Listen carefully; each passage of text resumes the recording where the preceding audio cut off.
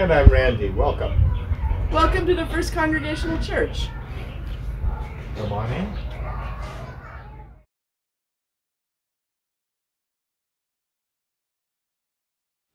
This is a reading from John chapter 20, verses 19 through 31. When it was evening on that day, the first day of the week, and the doors of the house where the disciples had met were locked for fear of their adversaries, Jesus came in and stood among them and said, "Peace be with you." After this, he showed them his hands and his side.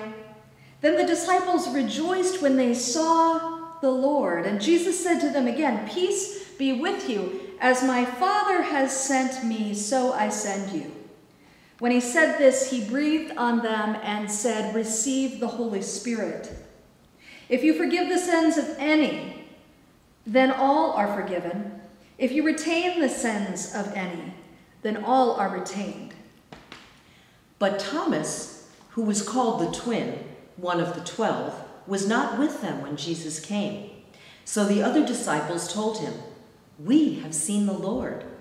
But he said to them, "Unless I see the mark of the nails in his hands, and put my finger in the mark of the nails, and my hand in his side, I will not believe." A week later, the disciples were again in the house, and Thomas was with them.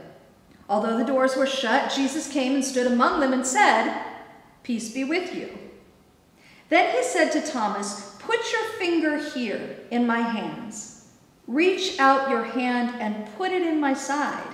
Don't doubt, but believe." Thomas answered him, "My Lord, my God." Jesus said to him, "Have you believed because you have seen me? Blessed are those who have not seen, yet come to believe." Now Jesus did many other signs in the presence of his disciples, which are not written in this book. But these are written so that you may come to believe that Jesus is the Messiah, the Son of God, and that through believing you may have life in his name.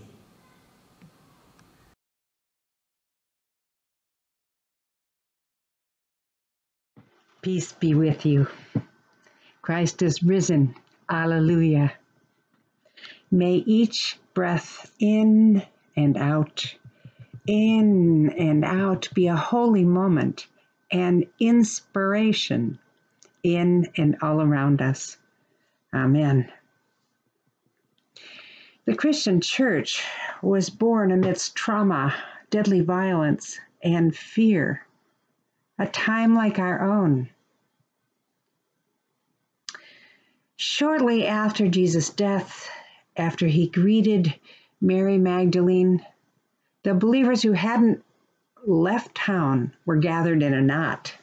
They were locked up in shock because of the chaos in their bodies, in their psyches, in their community. The Gospel of John tells it this way. Jesus came into their locked up space. He calmed their terror and their survivor's guilt by saying, "Peace be with you." Shalom. Wholeness. He showed them his scars, surrendering his healed and healing wounds in order that his beloved disciples might also be healed. Jesus shared shalom and healing. He shared breath. Hearing this story in the context of this past year when we were all locked down, locked in, locked up, the irony is evident. They had their door locked to keep something out.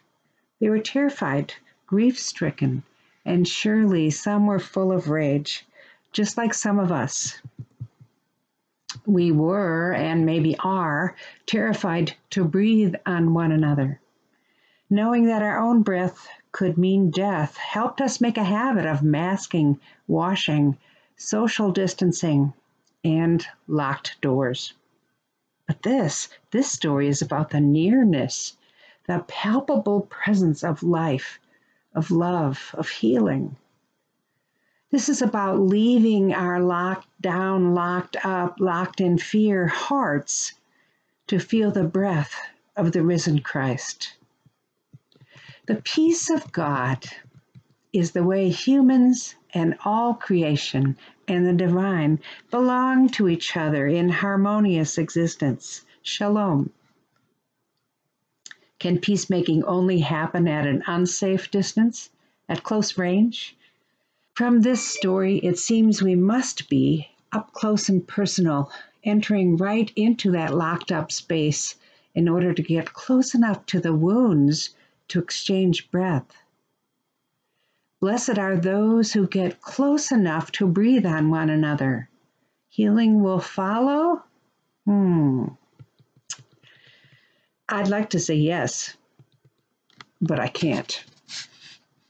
We've just turned the corner on a whole year of proximity equals danger, possibly death. We have made sacrifices for the protection of ourselves, the people we love, and for utter strangers. Many or most of us are still locked up. So, this is important for us now. Yes, we still need to move slowly and cautiously toward each other. Yes, we are not yet clear of the pandemic. Prepare, though, for the presence of the risen Christ, who knows no locked doors. We can understand perfectly what was going on with the disciples locked in an upper room. And we can prepare for opening back up. Prepare for risk, for adventure, for joy in the opening of our doors, and even more, the doors of our hearts. People are dying still in prisons and homeless camps, and isolated in lonely rooms. Our Easter breath tells the story for anyone locked down, for anyone locked out of love and care. Good news for anyone who has not heard it lately, for ones who are hiding in shame and guilt. Whether it is our own or a mess that was piled onto us, good news, we cannot be locked away from the risen Christ. That eternal blessing is present. We can't lock it out. Thomas wasn't there. He wasn't locked up with them. But when he heard the story, he found it too good to be true. He may have been cautious because he didn't want to risk another heartbreak. That's big. But he was locked out of their heart learning also. More good news. When Jesus and Thomas meet, Jesus asks no question about worthiness, justification, sanctification, explanation, creeds, theological perfection, or any other insider qualifications. Again, Jesus intimately surrenders his wounds. Look, touch. Here are my most hurting places. Touch and see that it is me, broken yet whole. Given this close experience of breath and sight and touch, Thomas made a startling discovery. My Lord and my God. The Gospel of John was written for us, for our difficulty in receiving that which we have not touched with our hands or received on our breath. No, we didn't meet the historical Jesus, yet we may find life in Christ. We may rise up with healing on our breath, just like Jesus. We are meant to notice that Thomas came late to the welcome table and even showed up saying he didn't believe this stuff. He wasn't even hungry. And he got fed anyway. Don't we want to be this latecomer, to see and touch and hear along with him? My Lord and my God. Maybe I am so moved by Thomas's words because, like Thomas, I missed Easter too. But not just one. I missed more than 20. I not only missed the big moments, I missed all the moments. I had to risk what felt like everything in order to receive forgiveness and healing for my heart of stone. I did, and I still do. And that is good news for all of us who are locked in for any reason. This gift does not ever expire. It is never too late to take that first step, again and again if necessary. I don't take this for granted. Not anymore. So, what did I miss by skipping decades of not only Easter, not only Christmas, but everything in between? I missed the forgiveness of sins, my own and others. I missed a community of forgiven forgivers. When I don't feel forgiven, it's hard for me to take proper responsibility for my actions and inactions. I am frozen. Either it's all my fault or it's all somebody else's fault. I will retain my shame, like Peter. You and I will know the way, that is, discover the truth about our lives on earth, through the power of our faith community in our own time, through its power to forgive and to heal, hard as it sometimes is. First, we accept forgiveness of our own locked up or locked outness. Our job on earth is to love, to be in relationship with God and with each other and with ourselves. Not always so easy, is it? Forgiveness is the way, available to all of us, no matter what. Then we are locked onto the light, the truth, the way.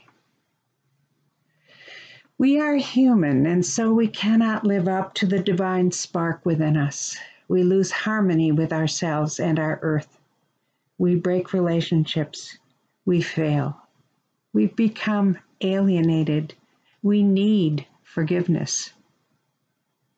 The practice of forgiveness at close quarters is a great reason to go to church.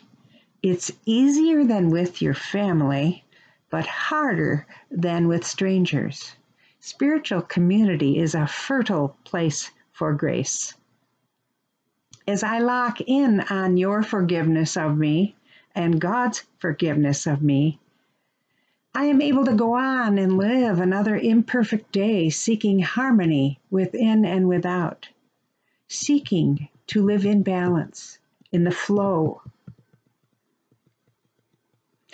We may be shut down, locked up, locked out, and we are invited to lock onto the never-ending love together. This is the path to freedom, to love, to take on the forgiveness of sins. This is big.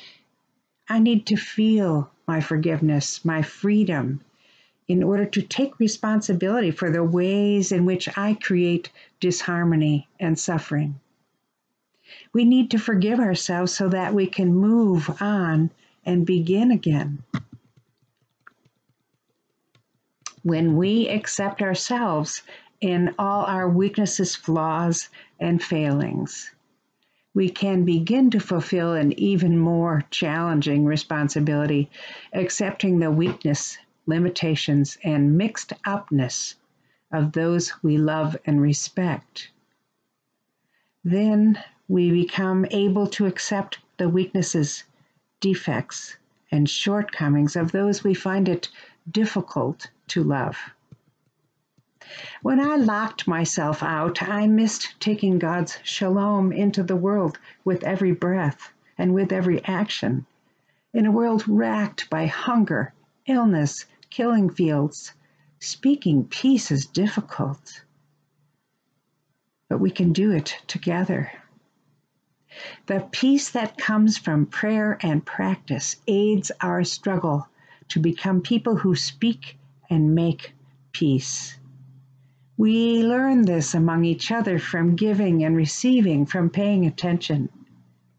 May our gatherings be places where we can know ourselves forgiven, where we can know the risen Christ in our midst. The healing of everything broken has begun. May we together breathe the risen Christ, my Lord and my God.